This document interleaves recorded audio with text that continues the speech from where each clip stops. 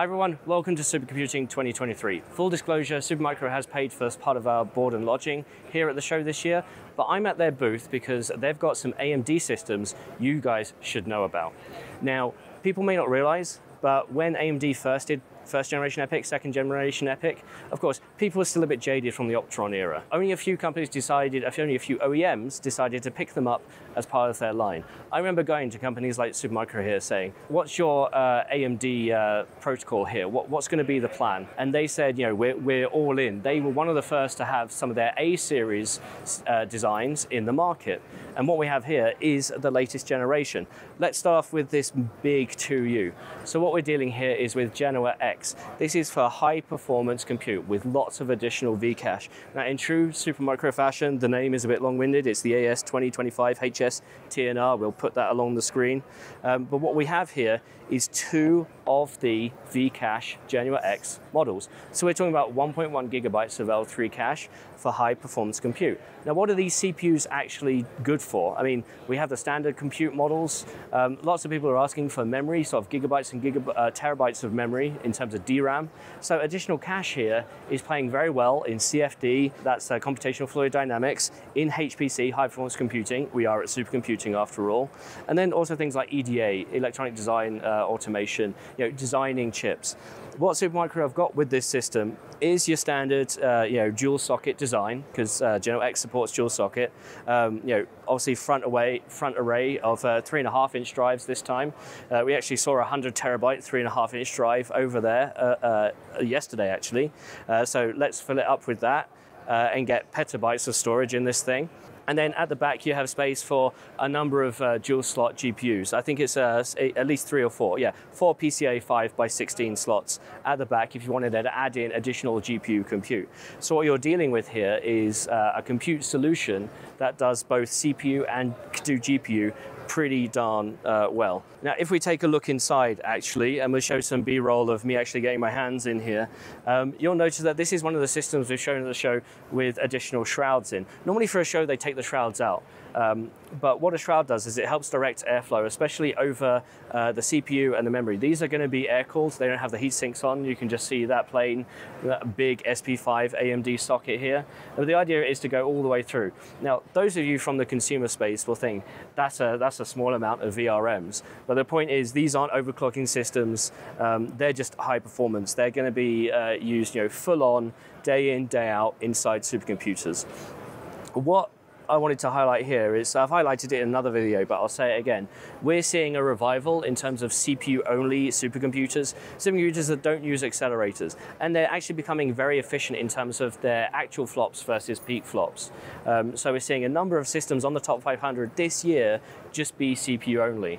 And it's essentially designs like this that they can deploy at scale doing that for them. So alongside the 2U, there's also the 1U version. So if you need a little bit of density here, they also do this, in the AMD design. Again, we're talking about dual socket Genoa, maybe even genoa-x. There's space for a couple of accelerators at the back and obviously advanced networking. You do get less storage here. It's obviously not as accessible as the previous design. It's actually built in. But inside the design, you're still, again, looking at terabytes of memory with genoa-x and accelerators. This one, again, has the name of AS1125HS TNR. In terms of power consumption in a 1U, you've got to think, if you've got 2 CPUs and 2 GPUs at the back. So this has, dual redundant 1200 watt titanium power supplies. You can go up to 1600 watts if you're really pushing the limits. This is air-cooled, so this goes into your air-cooled system. I believe Supermicro are working on liquid-cooled versions as well. But in terms of being a long-time support partner of AMD, Supermicro have been there since the start of EPYC, and they're really trying to showcase that here this year. I mean, everybody else is on board with EPYC now as well. But these guys are known for doing their fast, iterative designs and making sure that customers get what they want. So whether that's something simple like the high-density 1U or the more accelerator-focused 2U here with additional storage on the front, they've got you covered. My main specification here is I would love a rack of these.